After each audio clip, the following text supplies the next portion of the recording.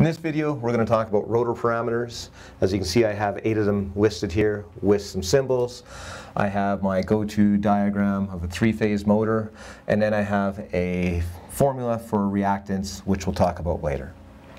Before I get into the thick of things here, I want to review a couple terms like synchronous speed, which is the speed of the magnetic field of the stator, and that's measured in RPM, and also rotor speed, which is measured in RPM, and that's just how fast the rotor is turning. And then slip speed, which is the difference between synchronous speed and rotor speed. And another way of thinking of slip speed is how much the rotor is not spinning. Then there's also slip, which is the ratio of slip speed to synchronous speed. And slip speed are related, and they are directly proportional to each other. And sometimes through this video I might interchange the two terms, depending on the effect. I do know that some of these formulas, which I'm not going to be concentrating on the formulas if I don't have to in this video, I just want to focus on the concepts. But knowing that there are some formulas behind these terms, I might use the word slip because I know it relates directly to the formula. So let's start with resistance. So we're focusing on, again, rotor parameters, so we're focusing on the rotor here. So let's look at the resistance of the rotor. What creates it? Well, it's basically how it's made. It's the conductor, it's the material of the conductor. So we could have aluminum bars, we could have copper windings, for example. Now, is the material going to change with the speed of that rotor? And the answer is no. If I got copper winders here and I just spin it faster, I still have copper windings. Therefore, the resistance of the rotor is going to remain constant because the material remains constant. Now let's move on to frequency. This is a different story. The easiest way to explain this is, let's think of our motor as a transformer where the stator is the primary winding and the rotor is the secondary winding. Now at block rotor condition, which means that the rotor is not turning at all, it's just stopped. Let's see what happens. So we have our synchronous speed, so a magnetic field spinning around the motor, and then we have the rotor which is stopped. Now we have relative motion between a conductor and the magnetic field, so that's going to induce a voltage and a frequency into this rotor. Now when it's stopped, this rotor is going to take on the full electrical frequency as a stator, just as a transformer would. But as the rotor spins, and let's go to the other extreme, let's say the rotor was spinning exactly synchronous speed. And I'll use my fingers to kind of visualize that. So if the rotor and the stator were spinning at exactly the same speed, you know how many lines of flux would be cut? 0. And if there's no lines of flux being cut, or no relative motion between this conductor and this magnetic field, we're going to have no induced voltage and no induced frequency. So what we have here, if this is stopped, high frequency, as this spins, the frequency gets lower. So now we can say frequency is, inversely proportional to the speed of the rotor. And that's a true statement. So, as the rotor speeds up, the frequency induced into the rotor goes down. But another way of looking at that is what it's proportional to. So this little fish sign is a proportional sign. And that's where we bring in the term slip. So the more the motor's not spinning, or let's look at as the motor is blocked rotor condition, it's going to take on the full frequency. So it doesn't make sense then the frequency will be proportional to the actual slip of the motor, or slip speed of the motor. So as the slip speed or the slip is at its highest, the frequency will also be at its highest. As there's no slip in the motor, then the frequency will be at its lowest, or in that case 0. Moving on to voltage, it's going to be the same physical properties here for the same reasons. So the rotor stopped and we got the stator doing its thing.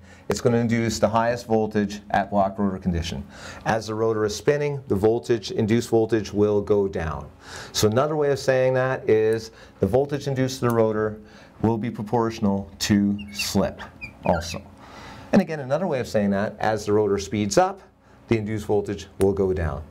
So you can use both of those ways to think of this. All right, reactance, here's where we had this formula. Now we have 2 pi FL. Now the 2 pi, those are constants. Now L, that would take a whole other video to talk about the details of inductance. Right now this is just a physical property, which means we're not physically changing anything in the rotor, which also means that this is a constant. So the only thing we have left is frequency. Well, we already just talked about that. Frequency is proportional to slip. Well, if frequency is proportional to slip, we can see here that frequency is also proportional to reactance, or the other way around.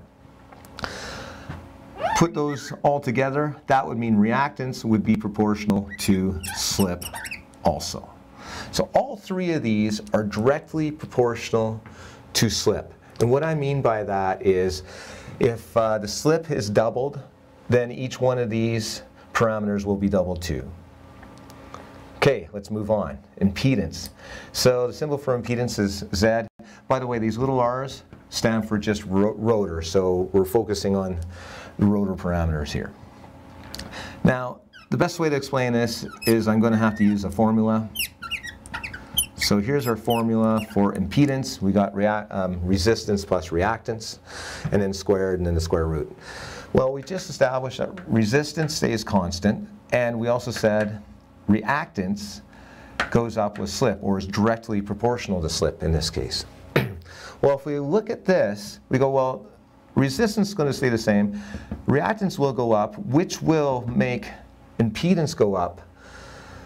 The only difference is it won't be directly proportional. In other words, if reactance is doubled, the impedance will not double. It will still go up a bit, but it won't be directly proportional.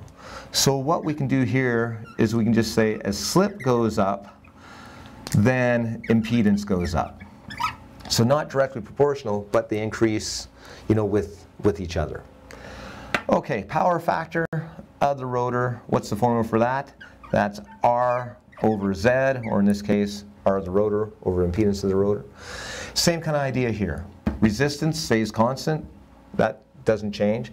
The impedance, what did we just say? It goes up with slip. So if this goes up, what happens to power factor? This is going to go down. So there's a few ways we can say that. So as slip goes up, then power factor goes down, and they're not, you know, directly proportional or directly indirectly proportional. So what we can say here basically, as the rotor speed goes up, and I'm going to use this symbol, so N for speed, R for rotor. As the rotor speed goes up, what happens to the power factor? It's going to go up. So let you chew on that, why those concepts are the way they are.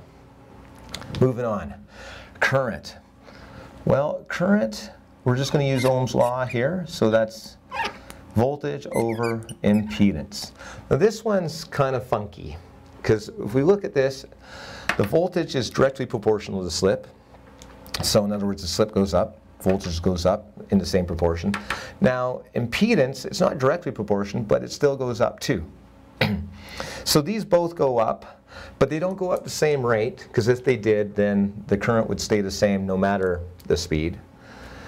What ends up happening here is as slip goes up, the rotor current goes up.